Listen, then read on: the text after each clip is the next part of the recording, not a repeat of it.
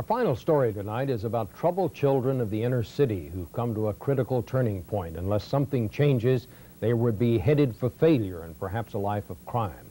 Well, in an effort to make that change, some of these children are being introduced to an alternative life in the country half a world away, as Bob Simon reports on assignment in Israel. There have been some unusual visitors on this communal farm near Jerusalem. 14 teenagers from the meanest streets of New York City. They're all students at Manhattan's West Side High School, a last chance kind of place, and they're here on a 10-week program designed to change their lives. There's Abdul, who used to carry a gun to school and who was arrested during a Harlem drug sweep. This trip wasn't available for me. I'd probably be a statistic in about a couple of more years. There's Jessie, who was arrested for intimidating a witness during a drug raid. She's seen a lot in her 19 years, but never anything like this place. Oh my God, it's like, it doesn't matter if you're Hispanic, black, it's like you're treated equal. They like you anyway. I mean, it's a shock when I told the people I work with that I'm Puerto Rican. They were like, really? I thought you were just American. That was the first shock, discovering that the only color lines here are on the cows. Orlando's been getting up at 3 in the morning 6 days a week to work the mysterious world of the cowshed, was recently promoted to assistant milker. Like all the kids, Orlando was assigned a host family by the kibbutz, and that's where he was shocked by something he'd never encountered before: trust. I mean, they let me in their house and they fed me, you know.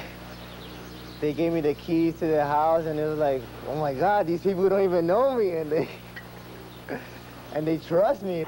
There were other shocks too in this kibbutz, where no one uses money and no one owns a car. I mean, in this kibbutz, who is Donna Karen? Who is Calvin Klein? There were shocks like the color green, and laughter, and happy childhoods. It's incredible. They are so close. The families are families over here. They oh my once God, they get married, it's like this. I don't know. They stick together. I don't know if it's like a TV show. More. Yeah. It's like a TV show watching these people. Like the family, they eat dinner together. The program's in its 8th year now, the second on this kibbutz. It's run by a non-profit organization called Youthworks, which tries to give the kids something they can take back to New York City.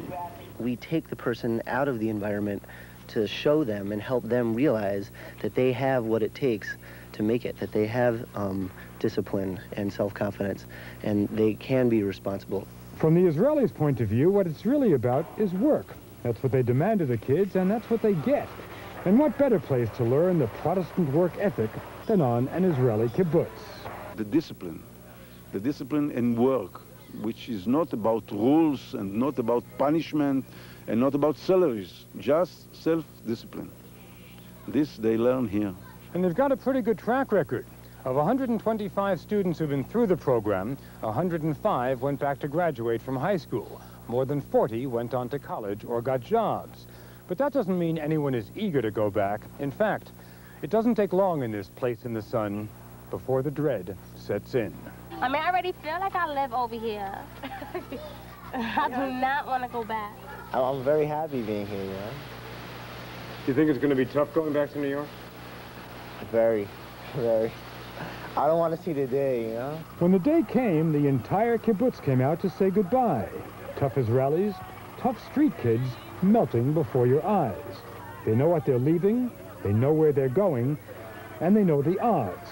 This wasn't the time to remind them, but all these kids said that what they learned in 10 weeks here was not only how to trust other people, but how to trust themselves.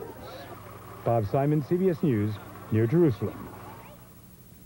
And that's the news. Here's Roberta Baskin now with a preview of tonight's 48 Hours.